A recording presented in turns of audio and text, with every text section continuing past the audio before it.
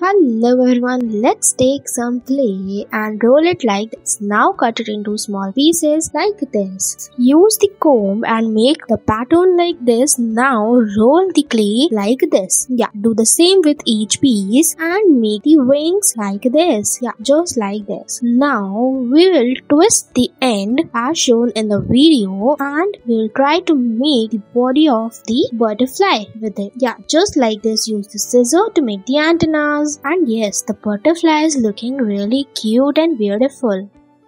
Let's now take the strip of clay and twist it like this to make the chicken. You can use the comb to make the pattern like this for its wings. Now let's take a circle of clay and cut it like this. Now twist it, yes, just like this to make the head of the fish and make the tail like this. Yeah, use the comb and fork to make the patterns. Just like this, you can make the tail and the scales of the fish. Yeah, like this. Now let's take some clay and roll it like this and cut it on the center. Now twist it like this to make a face. Yeah, just like this. Now use the knife to make this pattern. Now make the eyes using black clay.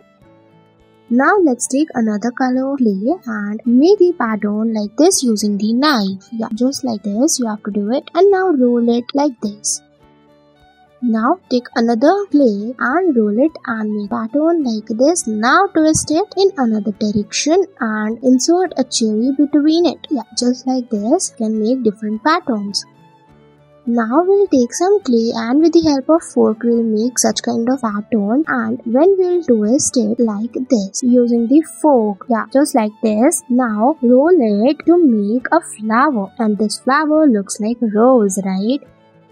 Now roll a clay like this into a strip, put another strip onto it, now cut it and roll both these strips and now squeeze them together like this using the chopstick. Now we'll make the antenna. This is the butterfly.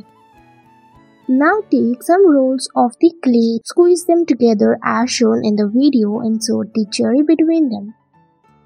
Now take another clay and make different pattern on it. Yeah, just like this using the knife. Now you have to twist it using the chopstick. Yeah, just like this to make shell. Yeah, just like this. Now let's take a circle and cut it into 4 pieces and fold each of the piece as shown in the video, and now put them together on each other and using chopstick just squeeze them. Now take another shape of clay and fold it like this as shown in the video. Yeah, just like this. Now you have to fold it and squeeze it with the help of the chopstick. Thanks for watching.